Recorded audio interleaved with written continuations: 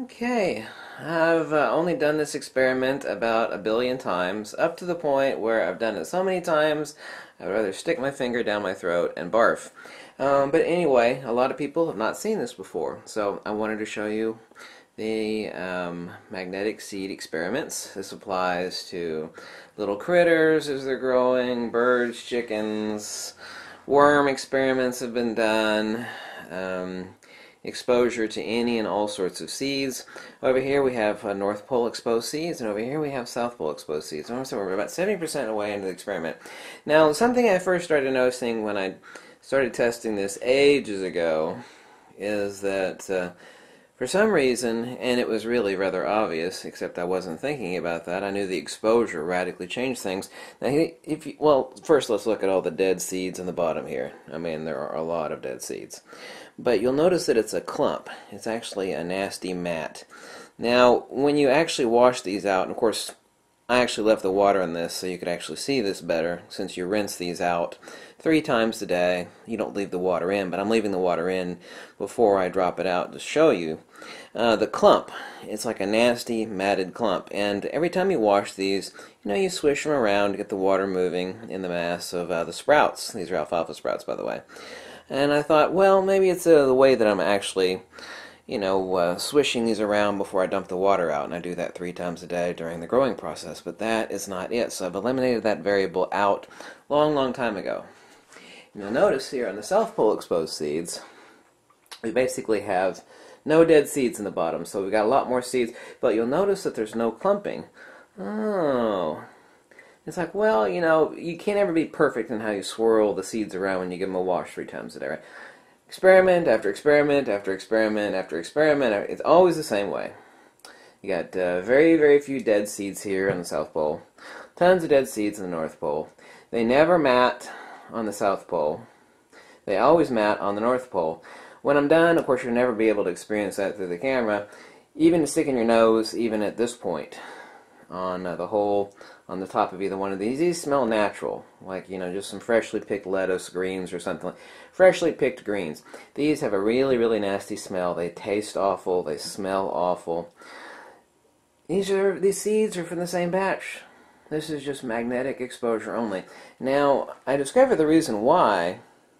Since you have rarefaction on the North Pole and you have compression on the South Pole, which occurs at a ratio of 5 to 1 or 1 to 5, depending on how you look at it. The reason why these mat together is kind of complicated to explain, but they actually shrink away from spatial divergence. They mat together. I mean, they actually grow in an interlaced pattern together. Once you actually yank them out of there, it's often difficult to yank them out of the top of my jar. On these, they come right out, just whoop.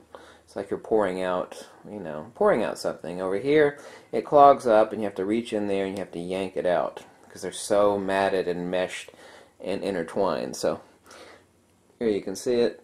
If I actually swish it around, you can actually see right in the center here. Whoops, there we go. There's just a ton of dead seeds right there at the bottom. If I actually tilt the jar around, see? Just a mass of dead seeds. They're not going anywhere. And also a bunch that have really stunted growth. But it's always a mash like this. Like I said, you can do this experiment 2 ways. It's more radical if you actually expose the seeds while they're growing to different divergent fields. But you get the exact same results if you do seed exposure only for a few hours.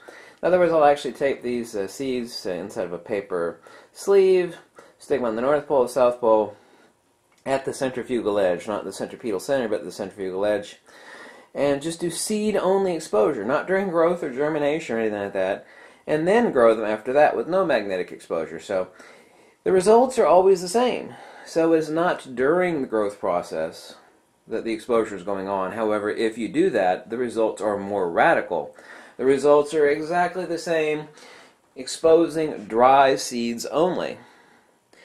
This literally means, and this sounds like such a ridiculous nonsense, that you can actually create magic seeds. You could take 2 identical piles, and take 1 identical pile of seeds, split it up, expose one half of the seeds one way, another half of the seeds the other way. They'll grow radically different. Radically different. Not somewhat different, radically different. Like you can make tomatoes a lot more acidic or a lot less acidic. Well, that's neat. You know, I don't like acidic tomatoes. Well, you can actually grow them where they don't grow up acidic.